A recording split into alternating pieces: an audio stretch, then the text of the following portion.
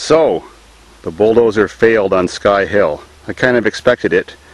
Nothing with torque can climb that hill. You can't get enough traction, it's too straight up. Everything is velocity and torque to get up there. So on the way down I released the clutch, rolled back down really quick, and for some reason, even though the clutch lever is in release position, this long lever that's pointing forward, that's release position. Pull it back, engages, and she goes. Well anyways, the clutch is engaged. Dozer starts fine, everything works, gear shifter, but you can't put it in gear because the gears are spinning and they just grind. So now I gotta take her all apart. Hope it's not a multi-beer job, but it's a gorgeous day by the beach to do it. So there's an inspection port. I can see everything. Everything looks normal. But this thing is jammed. This arm actuates that thing, and that's like the clutch forks that push and pull on the pressure plate. So let's take all the bigger bolts off all around the outside and get a good look in there. Got that cover off. It was pretty easy. Everything looks normal. You got a huge flywheel, huge pressure plate. Still can't see what's wrong. So I've got all the perimeter bolts loosened about halfway to hold the pressure plate on. And now the mechanism functions. Pull the lever.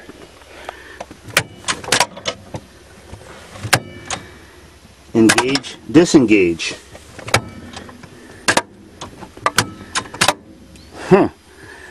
I have one possible idea what could have happened. This dozer goes about 1 mile an hour in first gear at 1100 RPM full throttle. That's what I was doing when I was climbing the hill. Well, when I got 3/4 of the way up, it wouldn't climb no more. Track was slipping.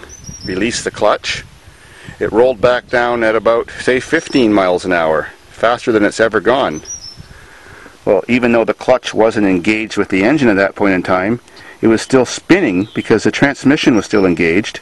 So it was spinning at 15 times its normal speed it would be spinning, which is not 1100 RPM, but is about 16,000 RPM. Well, I'm going to guess that the clutch plate exploded from centrifugal force, and now that the pressure plate's released, all the chunks are free to move around and they're not jamming it anymore and engaging it. So, and I did hear little chunky sounds falling down when I did hit the pressure plate with a hammer for a second just to release it. Gee, I put a new clutch in here 10 years ago. That means I got to do it all over again. Pain in the ass.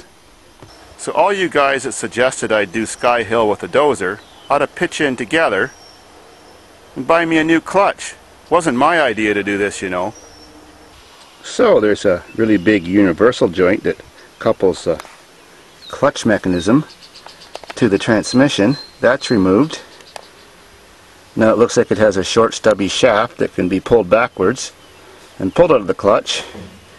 Then the release bar will have to be removed so everything can be lifted out. So I've withdrawn the release arm. Now to release the release fork. Just a giant version of what's in a car. Now I've got one safety bolt holding everything on right there. So I guess I can take everything out. Although if I remember last time I had to use the backhoe and the tractor to hook a chain on it and lift it. It's awful heavy. So pressed lots of chunks of clutch in there. Definitely just blew up by G-force. Never would have imagined that. So I got the clutch out, and it's a big one. Now I'm off to Traction Heavy Equipment Parts and Repair and Service to send it away to have it relined with new friction material. Right, baby? So there it is, and it's a lot bigger than a cat. You can see some of the chunks that flew off, all just by centrifugal force. And this side just started disintegrating.